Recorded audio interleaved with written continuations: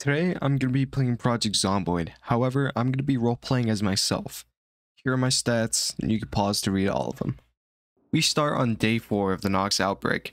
News broadcasts tells us to quarantine ourselves as to not contract the virus, so that's what I did. I stockpiled food for a few days before the outbreak, with as little money as I could as I don't have a stable financial income. The only food I had left was inside my fridge.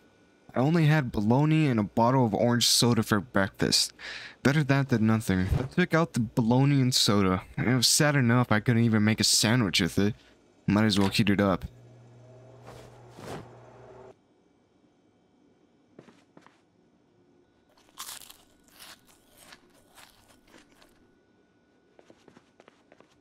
I headed out with the intention to get food from the convenience store, which wasn't too far from where I lived. I was walking down the street of my neighborhood when I see someone in my peripherals. I'm not a very social person, so I avoid looking in the direction and keep moving forward. I then see a big group of people. Hearing their snarling and growls sent me in a sprint. The adrenaline shooting up my veins, I put distance between me and them and turned around. I don't know if my eyes were deceiving me or not, but seeing them shamble and limp towards me made me think that they were walking corpses. People around me who I once seen around town walking towards me in a manner that doesn't seem human. Looking into their eyes, there was nothing. No emotion that I could recognize. There had to be at least 20 of them on my tail. I had to lose them. I swiftly made my way behind a tree line to cut off line of sight.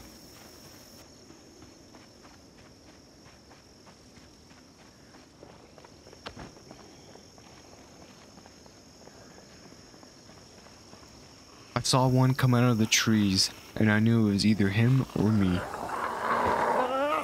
I started stomping as hard as I could on his chest. Each time my foot made an impact, I heard a disgusting squish and crack. I knew I was breaking bones, until finally the most horrifying sound emitted from the thing I stomped to death.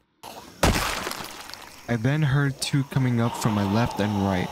I hopped the fence to make distance. They both followed in pursuit. The one closest to me swiped at me. I was taken off guard and stumbled. When I got my balance, I ran in a panic. I cut through the trees to try and make it back home. They were everywhere. Everywhere I turned and looked, it seemed like they were always one step closer than the last.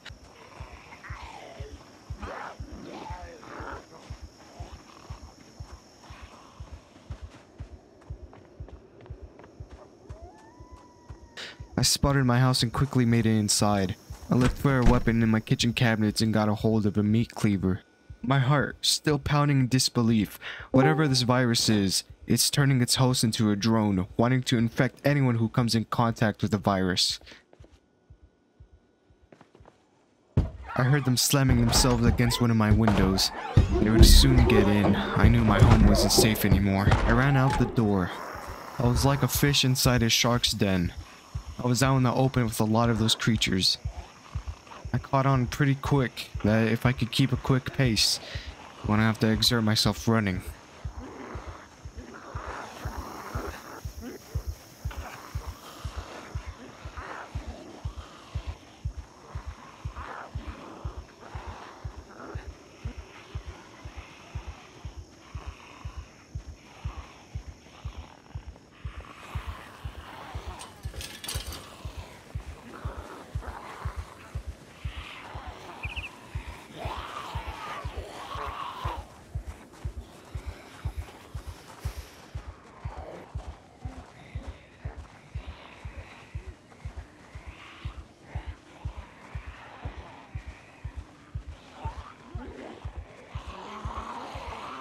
It was obvious I couldn't fight them all, so I'd have to once again lose line of sight and avoid combat, as I was already feeling winded trying to lose the last horde.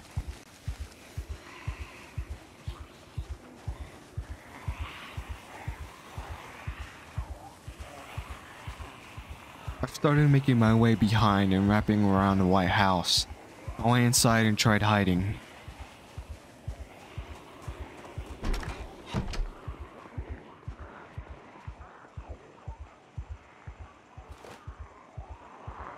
There was a shambler who started slamming themselves on the back door of the house. There was no use. I had to run.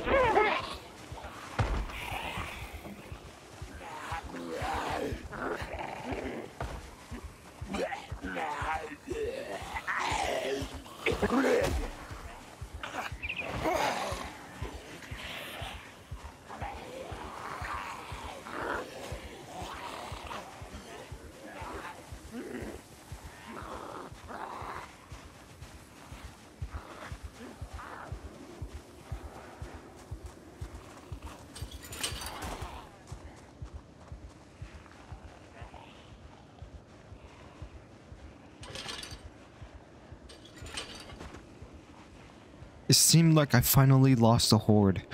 There was just a few stragglers that needed to be taken care of.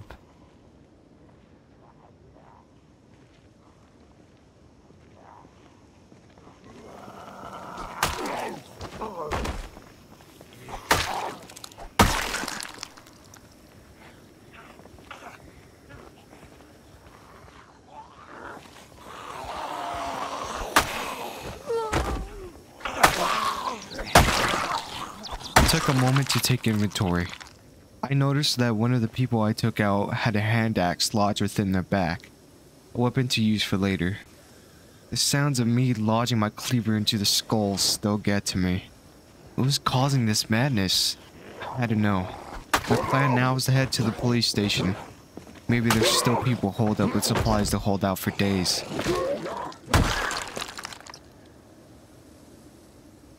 I knew that I was going to have to find shelter, as getting to the police station with this many freaks around is going to take at least a few days.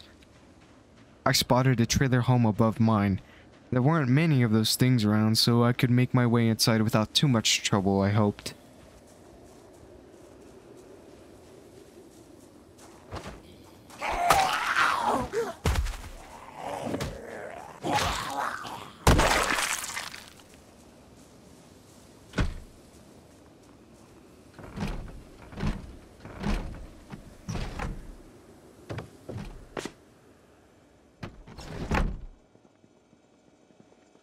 When I went inside, I sat down on the floor.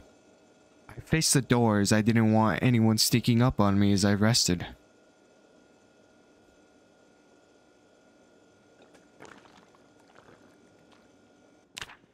I slowly went up to the bedroom and scavenged what I could find.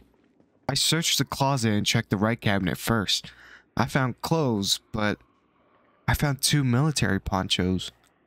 Whoever was in here was military. In the left cabinet, I found some military cargo pants and what looked to be a long briefcase and a bandana. This was a virus outbreak, so assuming I didn't have it already, I wore it to protect my face from those who were already infected. In the briefcase, well, it wasn't a briefcase at all.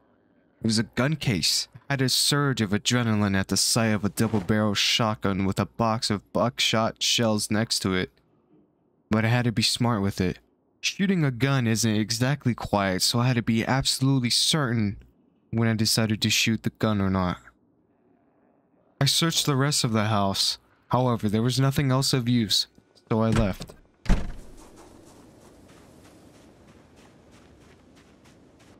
Up the road, I spotted a car next to another trailer home, so I went and investigated.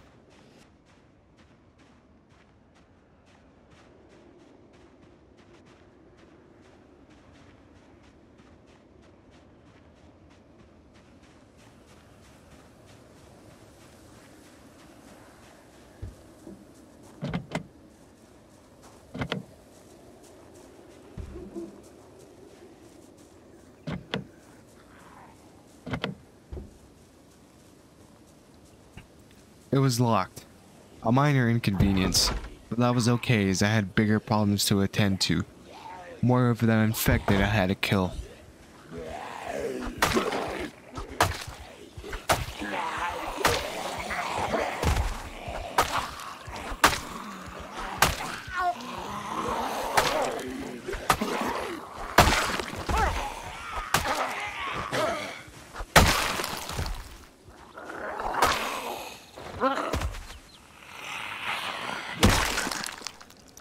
One of them had a watch on them.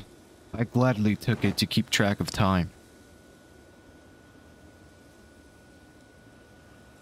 I went inside to see what useful items I could take with me. Not before long, some more uninvited guests seemed to come.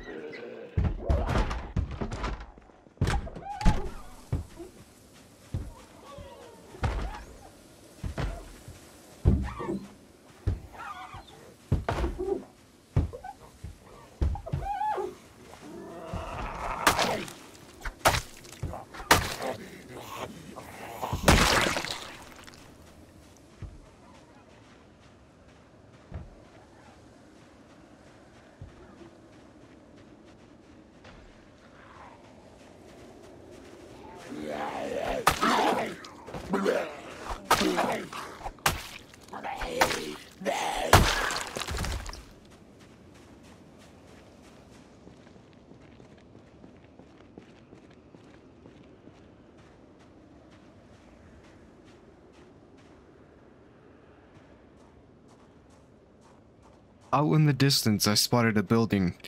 I needed a place to rest once again, as I am not the most fit human being in the world. It'd be worth the stop if it had supplies also.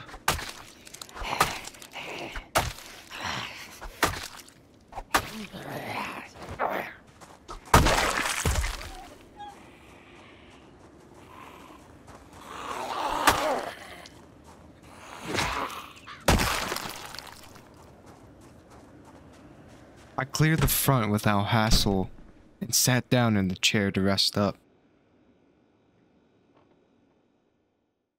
Hi everyone, that's going to be it for part 1 right now. Part 2 is already in the works and should be out by tomorrow. So thank you for watching the video and goodbye.